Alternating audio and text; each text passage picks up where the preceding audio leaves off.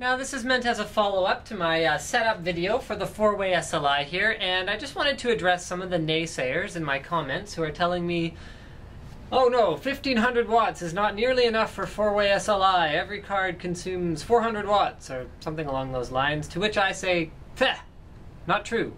Actually, this power supply, the Strider 1500 watt, is more than adequate to power this system, and to demonstrate that I will just show you rather than tell you about it. So first of all, why don't we have a look at our GPU idle temperatures, which you can see are in the 60 degree or so range, and the system actually isn't even that loud right now. Now I don't have the video cards overclocked or anything crazy like that at the moment. However, you know, that's something that I may play around with in the future. I also had a couple people ask me to download the latest driver, which I have done. And so you can see that the only outputs that I can use are these ones and these ones, so card 1 and card 3.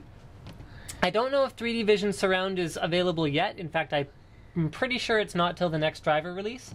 But you will be able to run 3D Vision Surround with 3 monitors hooked up to the 2 cards in the future. So I'm running maximum 3D performance, and I am not dedicating any particular GPU to the physics. In fact, why don't we just set the CPU to, oh, whatever, forget it. Okay, we'll just leave it how it was, cancel. Anyway, so let's run 3D Mark Vantage and have a look at just how much power consumption we're going to be looking at with a system like this.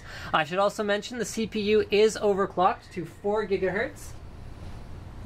So well, the video cards are going to be as not bottlenecked as is possible with a rig like this. It is still on the loading screen. Actually, this might take a little while because 3D Mark Vantage takes forever to load, but we're consuming about 700 watts at the wall right now. Now, here's something I should explain. When you're consuming 700 watts at the wall, that does not mean you need a 700 watt power supply. That means a 700 watt power supply would be kind of borderline, but it would definitely work, because power supplies are rated for how much DC wattage they can output, whereas this measurement is how much AC wattage is going in. So a power supply that's rated for 1000 watts DC at 80 plus, so let's say it's 80% efficiency, would actually be able to supply a system that's drawing up to about 1150, 1200 watts from the wall. So this is only about a 500 watt power supply that could be running. Oh, there we go, 3D kicked in. We're over 1000 watts now. So that means that actually we could run this system, like borderline run this system on probably an 850, 900 watt power supply. Now I've actually seen it, I've run this benchmark already, and I've seen it peak up to 1100 watts, but this should pretty much address everyone who's telling me that the 1500 watt power supply is not enough, because the 1500 watt power supply is probably actually operating at peak efficiency right now. With a system that draws about 800 watts, 1500 watt power supply is looking at about 60% load. So thank you for checking out my video today on the power consumption and heat of 4-way SLI. In fact, wait, there's more.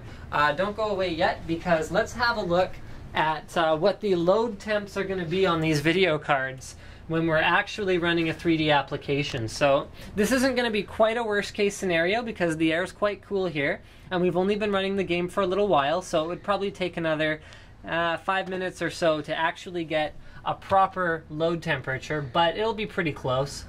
What do we got here? Wow! So they go up to, actually these were still rising, so it's very hard to say what they'd peak at, but maybe I'll do a separate video on that. But it looks like they went up as high as 85 degrees on my top GPU, and that's the hottest one by a long shot. Well, by 1 degree anyway. So there, thanks for checking out my video on the 4-way SLI rig.